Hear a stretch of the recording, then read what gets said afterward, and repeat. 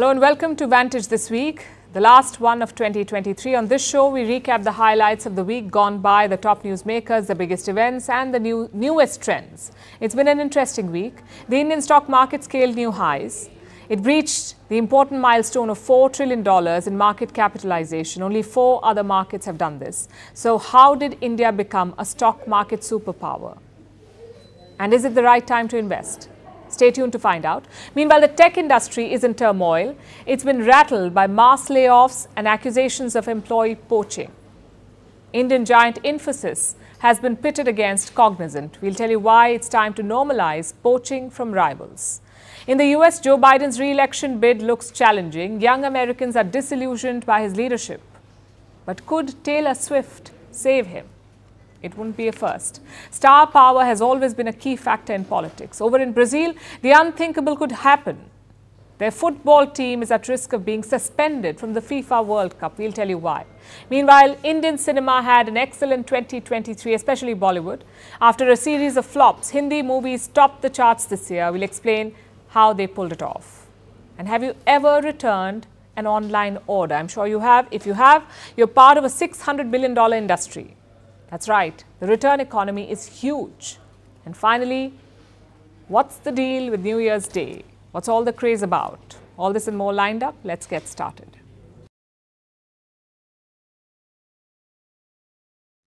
India is being called a stock market superpower. Indian companies are ending 2023 on a high. There's a bull run in the stock markets. If you club all publicly listed companies in India, they're worth more than $4 trillion, and mostly part of 2 exchanges, the Bombay Stock Exchange or BSE and the National Stock Exchange or NSE.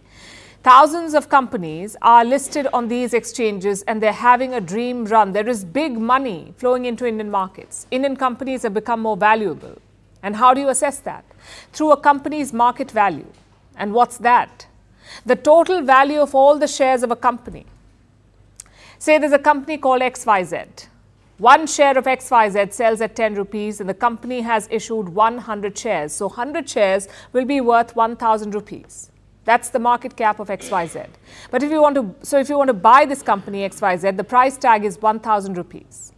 And when I say the Indian stock market is worth $4 trillion, it basically means the total value of all publicly listed shares is $4 trillion. Out of this, 1 trillion has been added in the last 3 years.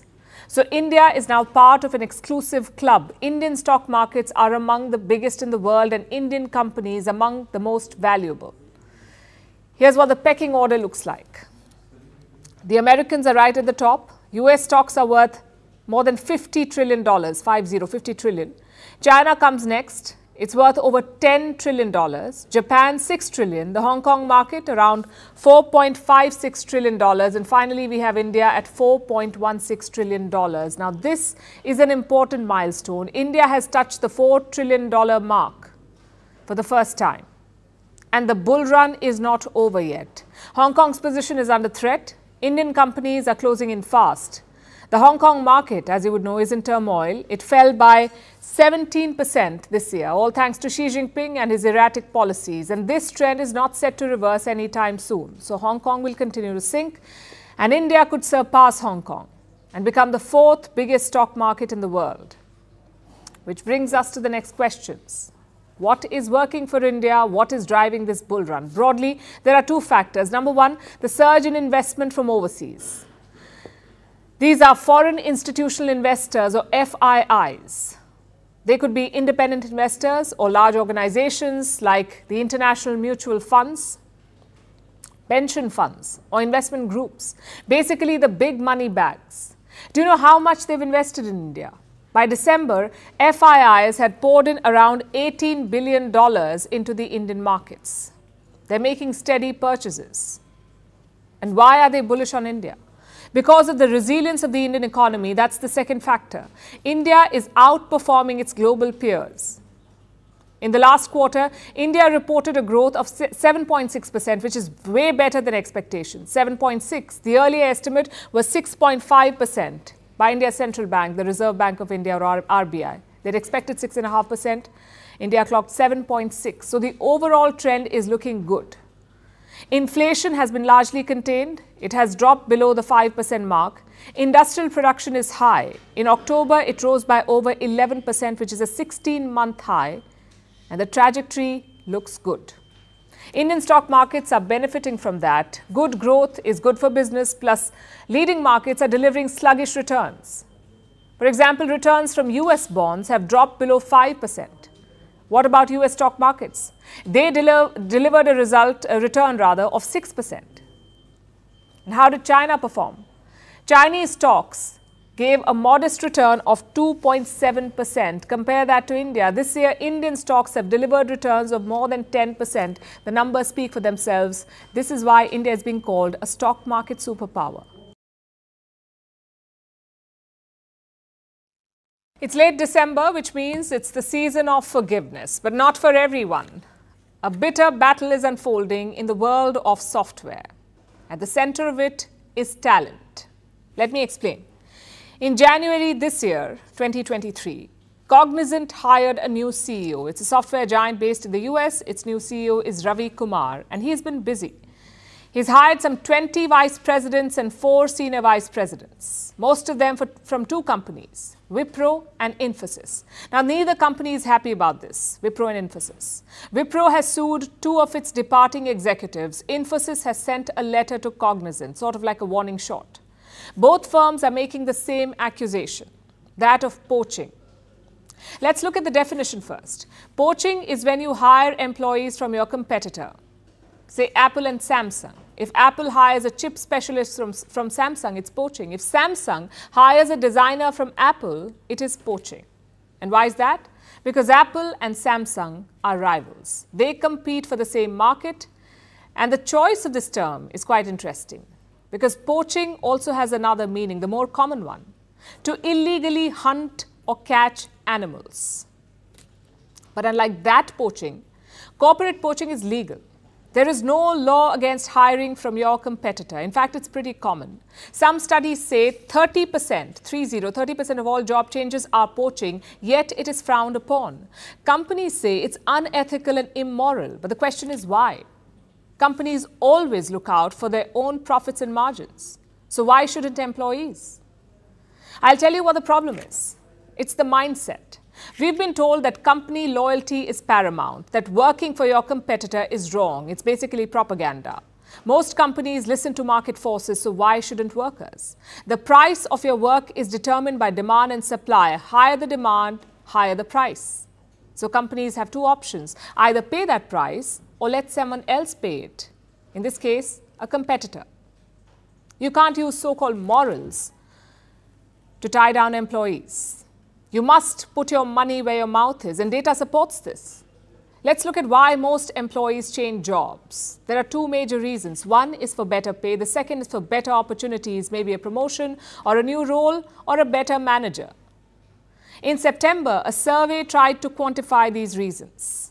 It was carried out in the United States, and look at the findings. 32% Americans switched for better pay, 23% for more opportunities. So these 2 reasons alone make up 55% of the reasons why people change jobs. And why is this important? Because your current employer can also do this. Just think about it. If a rival is offering you more salary, it means you're worth it. So why can't your current employer do the same? In fact, market forces require them to do so. Same with promotions or new roles. If someone else is offering it, so can your current employer. If they can't, they shouldn't talk about poaching. Neither should they sue or shoot letters. So what's the takeaway here? We have 2 of them. 1, corporate leaders need to be more hands-on. Speak to your employees, understand their needs and expectations. If not, someone else will. And 2, workers shouldn't feel guilty about poaching. For starters, it is legal. And secondly, you are worth it. Historically, the job market has been a buyer's market. Companies held all the cards. But that was before the digital age. It was a time when your skills and talent went under the radar, but not anymore. Today, it's impossible to hide talent, to suppress talent. Whether it's a prodigious footballer in some local Colombian league, or a skilled coder working from home, or a gifted designer at a car company, you cannot hide them anymore. Rivals will try to offer them better things. So our advice to companies is this: change your approach. Don't live in fear of poaching. Instead, focus on talent retention. Now let's talk about the tech sector. It isn't feeling festive. It has slowed down hirings, including in India. I'm talking about big tech, the likes of Facebook or Meta, Amazon, Apple, Microsoft, Netflix, Google. If you want to work for any of these companies, you'll most likely have to wait. They've cut vacancies by 90%, 90, meaning if there were 100 open positions earlier, only 10 are open now. And this is quite a fall from the last few years. You see, during the pandemic, the tech sector expanded aggressively. The world moved online, so there was a glut of jobs and a growing demand for talent. It helped the employees. Their pay packages shot up. Many took up new jobs with jaw-dropping hikes. But since last year, winter has set in, the money has dried up, and tech companies are tightening their belts. The worst hit are the startups. Let me show you some data. Since 2022, more than 34,000 employees have been sacked, with 121 startups cutting their staff. This year, 69 startups fired more than 14,000 employees in India. And among these, the worst affected were those in the education space, better known as the ed-tech startups, education technology. Since last year, 24 ed-tech companies have fired almost 15,000 workers. So startups are cutting positions and big tech is not hiring. Do you know what that means? There is a surplus of talent, more workers, fewer jobs. As of May, close to 200,000 tech workers had been sacked in India, including from both startups and big tech. So for new graduates, getting placed is going to be tough. There will be fewer jobs available. And if you're looking to switch jobs, it will be tougher to find the right fit. Also, keep your salary expectations in check, because this situation may not improve anytime soon. The outlook for 2024 is bearish. Leading Indian tech companies expect less revenue. As of October, 5 out of 7 leading companies had cut their forecasts, including Infosys, HCL and Tata Consultancy Services, or TCS. These are the top names in outsourcing. They depend on international contracts. By extension, their success is tied to the global tech industry. But right now, there is instability worldwide and a global downturn. By October this year, 7 big tech companies had lost more than $3 trillion. These are Meta, Apple, Amazon, Netflix, Google or Alphabet, Tesla and Microsoft. Together, their market value fell by $3 trillion.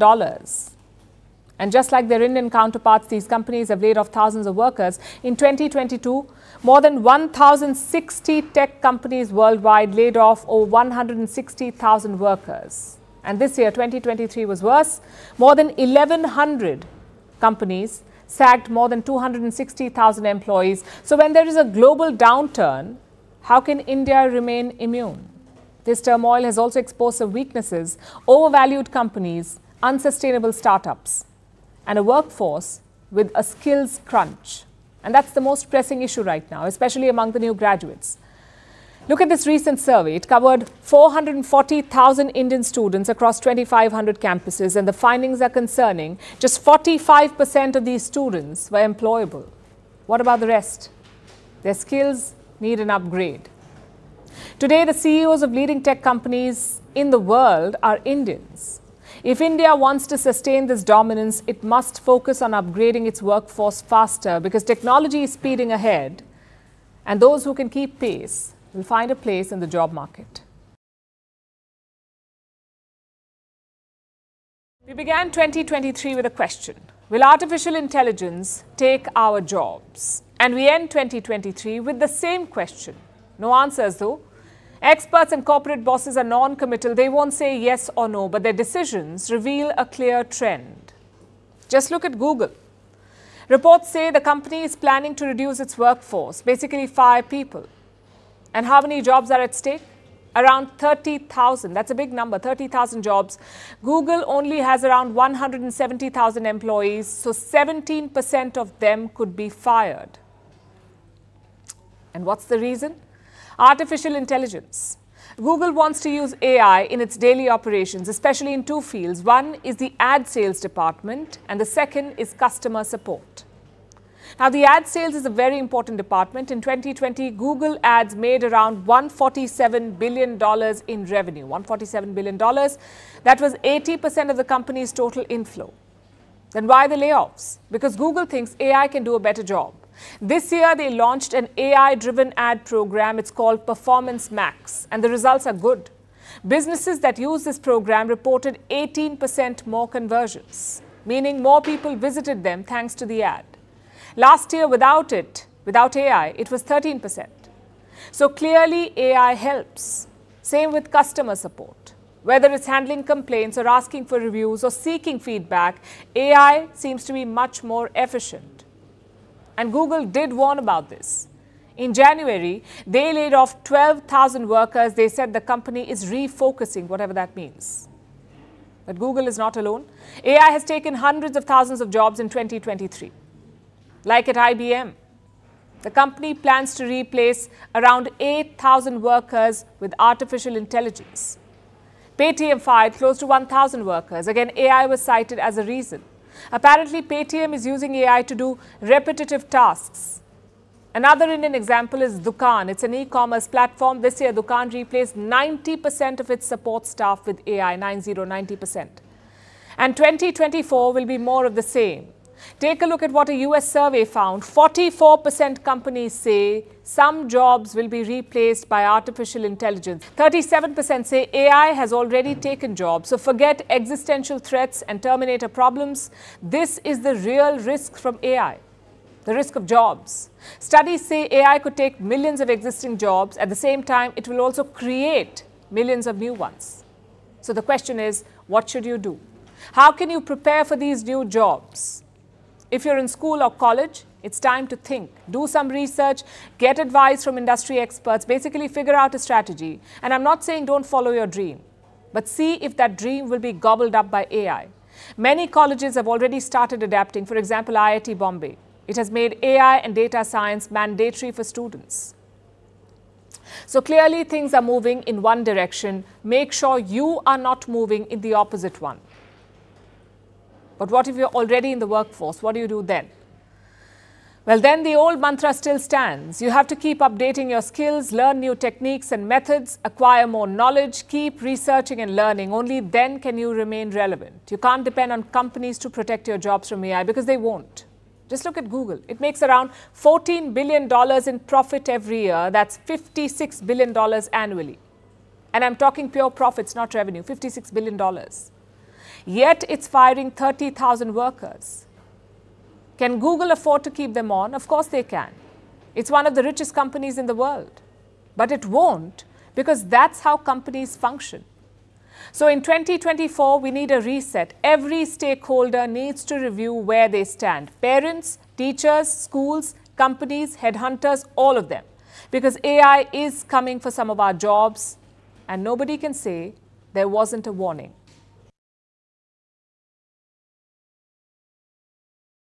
Here's another example of India's strategic autonomy, its relationship with Russia. It has remained solid despite pressure from the West and despite Moscow's growing proximity to China. But why are we talking about this tonight? Because India's External Affairs Minister is in Moscow. S. Jaishankar landed in Moscow yesterday. He began the trip on a nostalgic note, a visitor's pass from 1962. The minister shared it. There was a reception for Soviet cosmonauts at Moscow's Red Square, and Jaishankar attended the event as a 6-year-old in 1962. And now, more than 6 decades later, he's back in Moscow as India's foreign minister and on a more important mission. Jaishankar is filling in for the Indian Prime Minister. Prime Minister Modi was supposed to visit Russia for his annual summit with the Russian President, Vladimir Putin. He couldn't go. So he sent S. Jaishankar, who started the visit on the perfect note. Here's what he said. If there is one constant actually in world politics, it has actually been the relationship with India-Russia. The only constant in world politics. The choice of words is telling. India and Russia share a long history, and despite recent geopolitical pressures, India's commitment to Russia has not wavered. However, there is a need for recalibration. Progress on key diplomatic initiatives remains stalled, And Minister S. Jaishankar is trying to revive that. Today he met Sergei Lavrov, the Russian foreign minister, and he was quick to spell out India's priorities. The first one is trade. Trade remains lopsided in Russia's favor, mainly because India buys Russian oil, and a lot of it. New Delhi wants to strike a balance, and Moscow is game. They plan to sign a trade deal.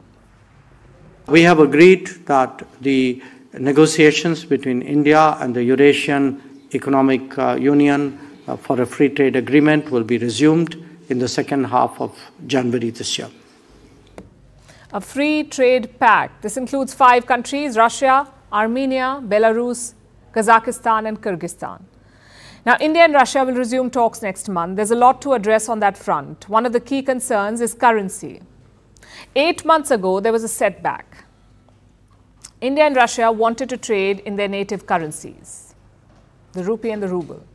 India paid for Russian weapons in rupees, but the effort has been stalled because Russia has a lot of Indian rupees and doesn't know what to do with them. We're talking about significant assets in rupees worth billions. Russia doesn't know how to use them. The money cannot be converted because Russia faces international sanctions. Its banking systems are cut off from the world. Plus, they have limited investment options in India and they don't buy very much from India. So they cannot use the rupees to pay for imports. Hence the large stockpile. And it's not like they did not look for solutions. Both sides were in talks. But in May this year, the conversation seems to have hit a dead end.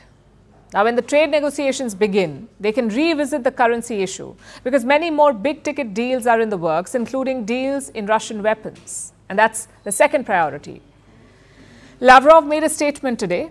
He said India and Russia want to make more weapons together. We respect and we have spoken about this, the desire of our Indian colleagues to diversify ties in the area of military technical cooperation. We also understand and are ready to support their initiative to produce military products within the framework of the Make in India program. What kind of weapons? Military aircraft. Russia isn't revealing what kind, but it won't be the first project of this nature. India's BrahMos missile was made in collaboration with Russia. Russia has also partnered with India for the Sukhoi fighter jets, tanks, armoured vehicles and shells. And this year, India and Russia began the joint production of Kalashnikov rifles. Again, these projects were delayed due to the war in Ukraine and also because of Western sanctions. But that has not hampered future engagements and new proposals. And it seems that India is still willing to be patient, even when it comes to nuclear cooperation. India and Russia have signed new agreements. This is about the Kudankulam nuclear power plant, India's largest nuclear power station. India wants to build more power units there, and Russia seems ready to help. So defense and energy are the backbone of this relationship. If the trade deal materializes, it will only deepen mutual dependence. Although India has scaled back the purchase of Russian oil, in October it fell to an 8-month low. That's because discounts from Russia fell. So India started buying less. But the larger picture remains unchanged. Later today, Jaishankar is expected to meet the Russian president as well. And today's developments only underscore Russia's importance for India. Moscow remains a time-tested friend for New Delhi. For our last story tonight, let's talk about Joe Biden. The US president has had a terrible year. 2 wars, economic woes, and all-time low ratings. That's 2023 for Joe Biden. If there's anyone who wants to forget this year, it's probably Joe Biden. But will he be looking forward to 2024? It's the year of the US presidential election, and Biden needs a lifeline to remain in the White House. Will that lifeline be Taylor Swift? She's arguably the most popular person in America right now. Over half of all Americans call themselves Swifties. And experts say an endorsement from Swift could shift the political tide in the US. But will Miss Americana do it? Also, what is it about stars that they influence politics? Our next report tells you. 2023 was the year of Taylor Swift. She was Time Magazine's Person of the Year. Her Eras tour earned over $1 billion. Her fans caused a mini earthquake. And wherever she went, there were only tremors. So much so that Justin Trudeau begged her to visit Canada. If Taylor Swift were an economy, she would be bigger than many countries. So when Beyoncé asks who runs the world, we can safely say it's Taylor Swift. She is a cultural phenomenon, the biggest pop star of her generation. But can she also influence elections? We ask because 2024 is the year of US presidential elections. And at this point, it could be a 2020 rematch, Biden versus Trump. Can Taylor change the way America votes? Well, there is precedence for this. Taylor Swift identifies as a Democrat. She's often talked about not speaking against Trump in 2016. In 2018, she endorsed 2 candidates in Tennessee, both Democrats. One of them won, the other did not. In 2020, she supported Biden's presidential bid. Many could argue the impact of her endorsements. But the Taylor Swift of 2020 isn't the Taylor Swift of today. She was a pop star back then. Today, she is a cultural icon. She has young America at her beckoning. When she speaks, her fans listen. And they listen hard. Like this post. Taylor Swift posted it in September. She asked her fans to register to vote. What happened next was unprecedented. There was a spike in registrations, the most registrations in a day since 2020. So a simple endorsement could do wonders for Biden, especially in the swing states, because while Taylor is a Democrat herself, she is extremely popular among independents and Democrats. A recent poll said she had the highest favorability rating, putting her above Biden, Trump, or any other political person in America. Nearly half of all Swifties are millennials, a voter base Biden is struggling with. So a simple shout-out could mean lines at the ballot box. Even if a fraction of her followers turn up to vote, it would mean tens of thousands of people. And that could change the tide for Biden. And it's happened before. Star power can influence elections. Take the 2008 US elections. Oprah Winfrey endorsed Barack Obama. Apparently, it helped Obama gain over 1 million votes. In 1984, Indian actor Amitabh Bachchan contested the Lok Sabha elections from Allahabad. He won with a record margin of 1,87,895 votes. Then there were the 1996 Tamil Nadu state elections. Superstar Rajinikanth was campaigning. He said, even God can't save Tamil Nadu if Jayalalitha returns to power. And just like that, Jayalalitha's AIADMK suffered a crushing defeat, winning just 4 assembly seats out of 234. So star power matters. They can really shift the tide in your favor. They can help you reach a wider audience, help you convey your message better. But what happens when they are not as politically nuanced? Take comedian Kenny Everett. He was at a Tory conference in 1983, speaking for Margaret Thatcher. It did not go so well for her, given that Everett called for bombing Russia. So what will it be for Taylor Swift? Will Taylor decide she belongs to the Democrats? Can she help Biden shake the elections blues off?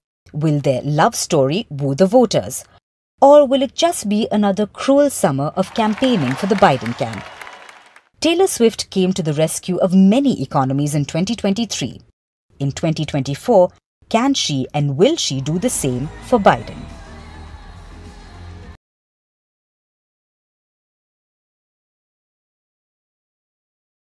When I say Football World Cup, which is the one team that comes to your mind? If you're a Messi fan, the answer will be Argentina. But if you're a football fan, the answer should be Brazil. It is a team that has redefined the World Cup, playing all editions and lifting the trophy a record 5 times. You can't imagine the FIFA World Cup without Brazil. Or can you? We ask because it's a possibility. Brazil is in a new dispute with FIFA. This one is over the dismissal of the president of its footballing body. And if it doesn't abide by FIFA's terms, Brazil could be banned from international competitions. Does that mean Brazil will miss the 2026 FIFA World Cup? Our next report has the answer. In the vast tapestry of football glory, if there's one nation synonymous with the World Cup, it's Brazil. When Brazil play, the world watches. When they win, the world celebrates. And when they lose, hearts break across the globe. But what happens if Brazil don't play in the World Cup. It sounds like a bad nightmare for fans. But it could soon be a possibility. Brazil could be banned from international competitions by FIFA, the likes of the Copa America or even the World Cup. So why could Brazil be banned? The story involves the Brazilian Football Confederation, or the CBF. The body is going through some difficult times. It began with the departure of Ednaldo Rodrigues, the president of the body. Rodrigues was removed on December 7th. This was by a Rio de Janeiro court. It ruled that there were irregularities in his election, so it ordered his removal. The court has also asked for the election of a new president. But this did not go down well with FIFA. Historically, FIFA doesn't like interferences into its bodies, so it warned the CBF. If they conducted elections without FIFA's approval, Brazil could face suspension from international competitions. And we're talking about a few of them: the 2024 Copa America, the Copa Libertadores, and even the 2026 FIFA World Cup. For now, FIFA and the South American Football Authority, CONMEBOL, say they will form a commission. The matter will be discussed with Brazil on January 8th. The commission will meet stakeholders, examine the current situation, and work together to find a solution. That's what FIFA says. But if Brazil acts before that, FIFA may look at a suspension. And this isn't the first time FIFA has threatened this. In 2022, FIFA threatened to ban Tunisia. This was after the country's sports minister spoke about dissolving the Football Association. FIFA has also banned countries before. It banned both Kenya and Zimbabwe. This was due to governmental interference in football bodies. Then there was Indonesia in 2015. FIFA alleged third-party interference in the local football association. This was the same reason why it also banned Kuwait in 2016. So it has happened before. But Brazil is no Kuwait nor Indonesia. Its name echoes through the annals of World Cup history. This is a country that has lifted the cup 5 times, in 1958, 1962, 1970, 1994 and 2002. It's also the only team to compete in all World Cup editions. Pele, Zico, Ronaldo, these legends didn't just play the World Cup, they defined football itself. This is a country where football isn't just a game, it's a cultural phenomenon. So leaving the La Selecao out will be a massive jolt to football and its fans.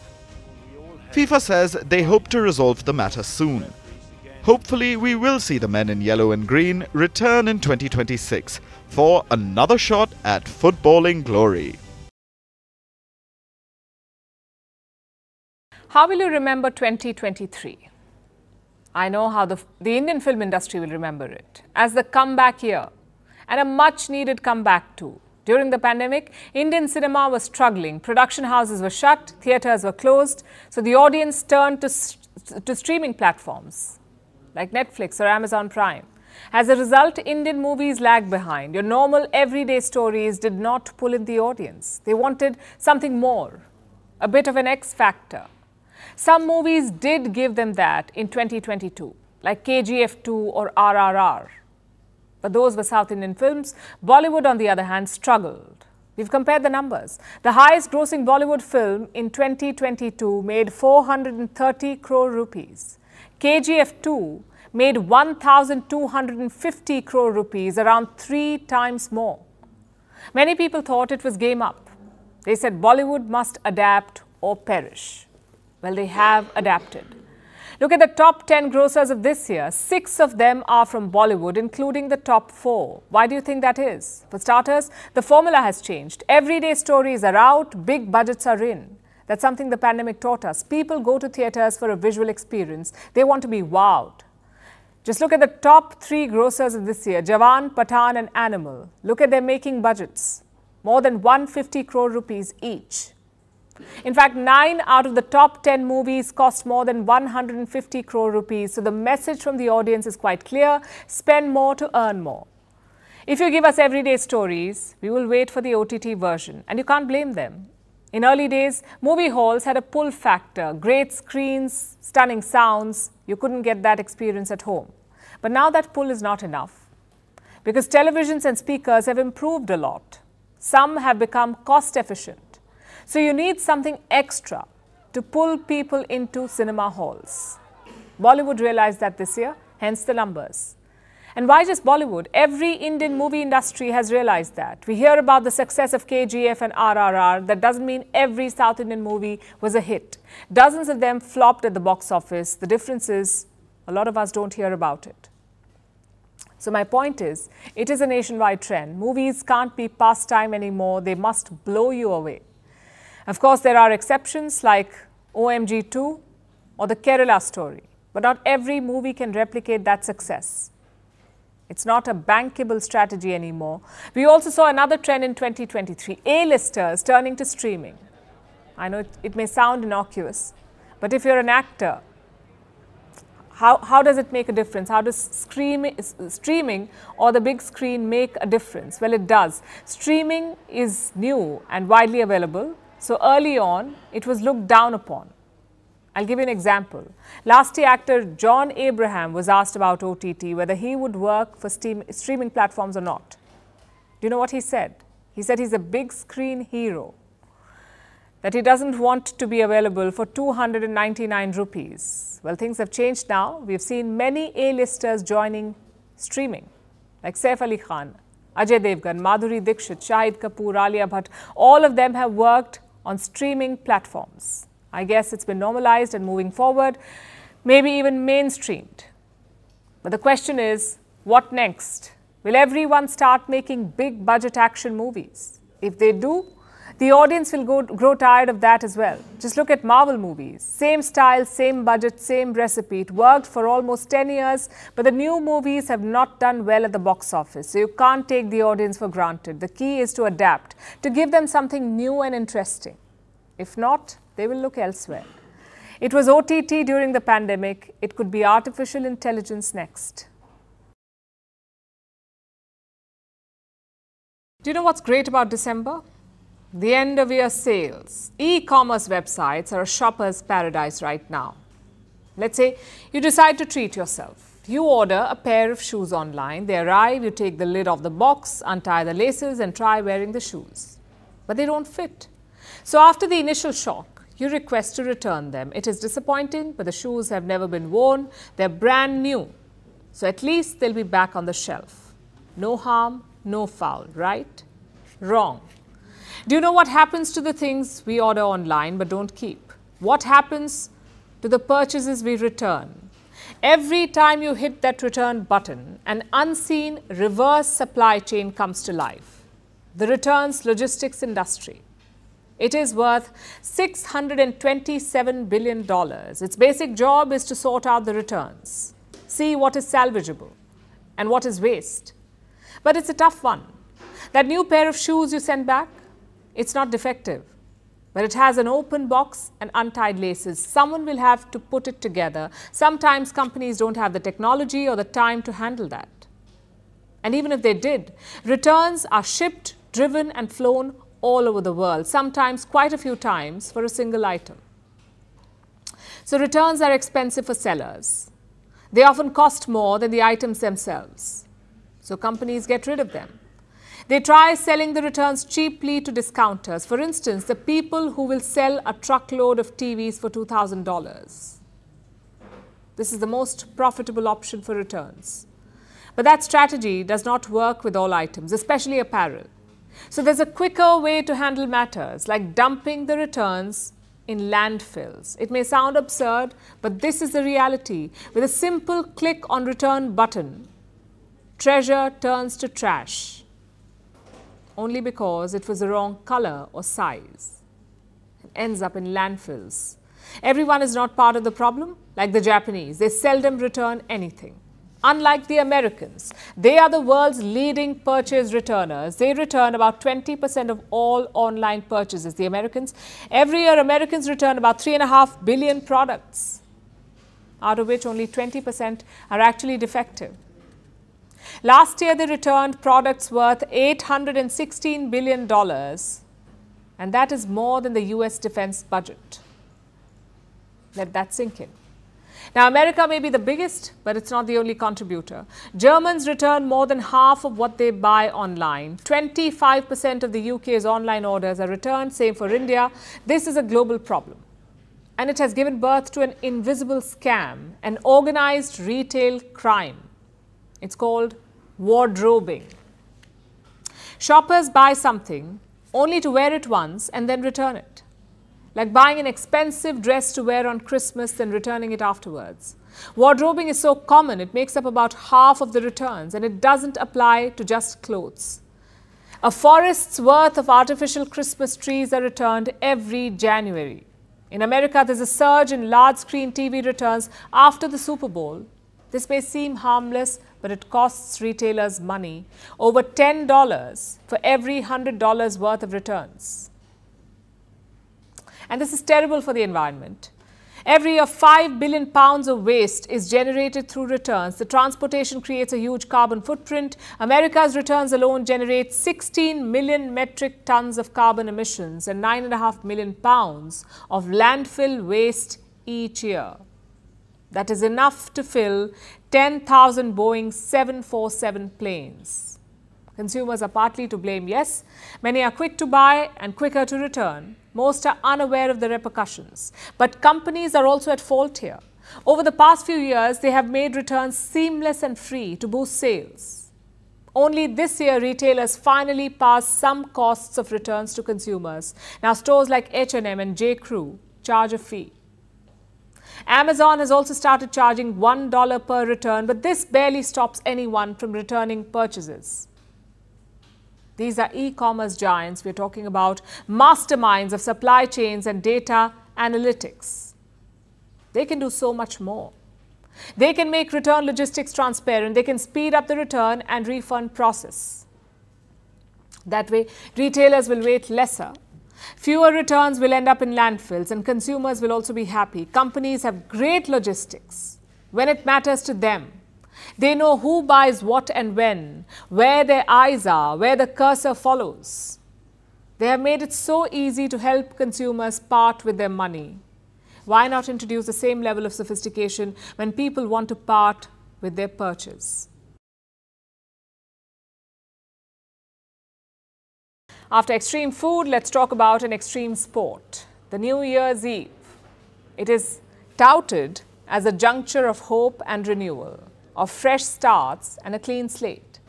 In fact, superstition is that if the New Year's Eve is appalling, then that's how the next year is going to be.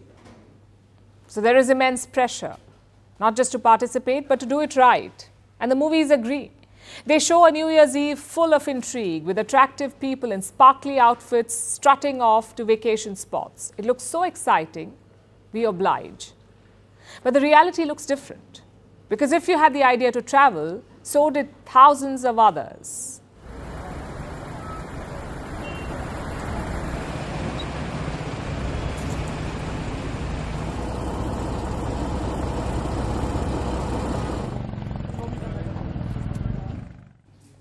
This is what Indian hill stations look like right now. Manali is one of the worst hit. Over 65,000 tourists entered the hilly town just on Christmas Day. 65,000 people. They began their long vacation by causing a traffic nightmare. There were few who avoided the jam. They took the road not taken, quite literally, by driving through a river. But hill stations aren't the only ones taking a hit. Other vacation hotspots like Jaipur are also congested. भाई ये 6 घंटे से हम जाम में खड़े हैं जयपुर में और ये जाम की कोई सीमा नहीं. India is hardly the only one with a travel surge. In China, travel enthusiasm is like no other. After 3 years of restrictions, the Chinese are unleashing their party energy. Year-end travel bookings have risen by, and wait for it, 465% compared to last year. That's the spike, 465%. Train bookings have surged by 194%. During New Year's weekend, 1.5 million people will cross China's border, with tourists celebrating in China and the Chinese vacationing abroad. America is a travel hotspot too. In this last week of December, people are flocking in to see the ball drop. And 115 million Americans are traveling, a 2.2% increase compared to last year. It seems like the entire world has plans, especially if we were to believe social media. New Year's Eve is like that extroverted party guest. You see it once a year. It arrives super late. No matter how exhausted you are after a long year, it demands that you turn up the music. And the night usually ends with regrets about not having a good time or remorse about having too much of a good time. No matter what you do, there's a good chance New Year's Eve will be terrible. According to a 1999 study, the harder people try to make New Year's Eve fun, the more dissatisfied they are. Study after study underscores this concept. Forcing yourself to be happy is the surest way to be miserable. The pressure to have a good time is so huge, the end result is usually underwhelming, if not downright depressing, which makes sense. The newness we hope for is only ours to construct. January 1st is just a number after all. And it's not everyone's number of choice either. The Chinese New Year is in February next year. Ethiopians will celebrate theirs in September. Many Muslims will celebrate it in July, and in India, a New Year is celebrated on 9 different dates due to the cultural diversity. Not just the date, but the manner of celebration differs too. Many Indians light lamps, the Danish smash plates, Brazilians eat lentils, the Spanish eat grapes, and South Americans walk with empty suitcases. So before you welcome new beginnings, here's some food for thought. This New Year's Eve, allow yourself to do what you want, travel or party, only if you want to. But also know that there's nothing wrong with a low-key ceremony at home. Call it an early night. Or if you're a parent, argue about bedtime with your children till midnight. And if that doesn't cut it, smash plates, eat grapes or light a lamp, whatever works for you. But most of all, take off the pressure. A New Year's Eve is as much about renewal as it is about changing digits from 2023 to 2024. And if that is all the change that you want to celebrate, you do you.